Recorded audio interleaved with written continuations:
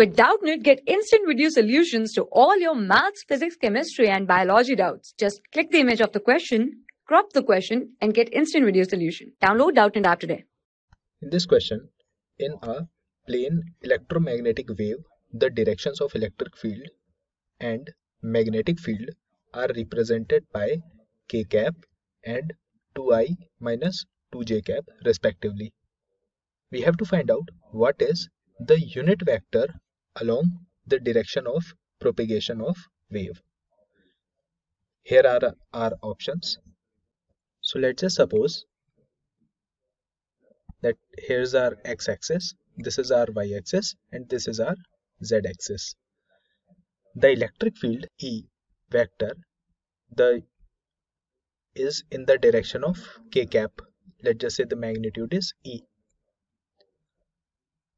So this is positive z-axis. So this is somewhat here. This magnitude is E, and this is our electric field vector. The magnetic field is given to be 2i minus 2j cap.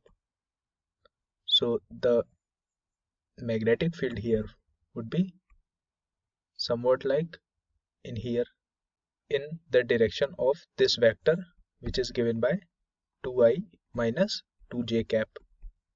Alright, now we know that the electric field and the magnetic field in electromagnetic wave are perpendicular to each other as well as perpendicular to the direction of propagation. As these vectors are perpendicular, the direction of propagation, let's just say the velocity of propagation here is shown by the velocity, let's just say this is v vector. So the velocity would be acting perpendicular to both electric field and magnetic field. So the magnetic field is in xy axis, the electric field is in z axis. So we just have to find out the vector which is perpendicular to both of them. One way we could find out is we can take the cross product E cross B, and then the resulting vector would be obviously perpendicular to these two vectors.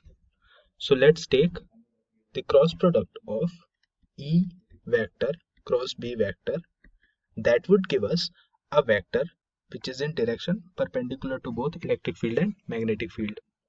So let's just calculate the cross product of electric field and magnetic field.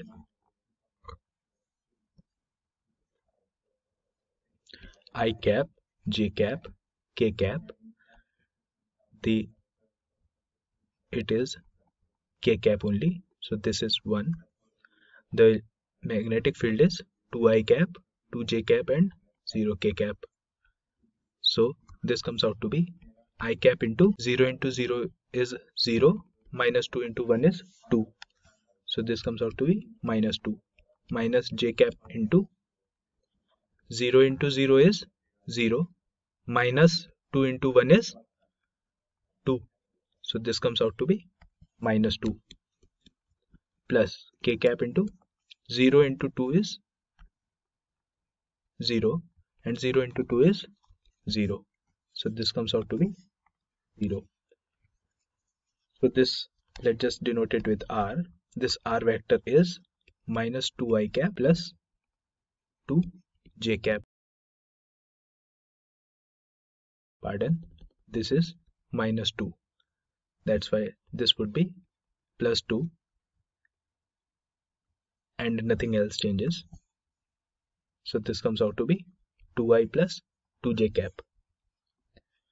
Now this is r vector. We just have to find out the direction of this r vector. The direction would be r cap is equal to r vector divided by magnitude of r vector.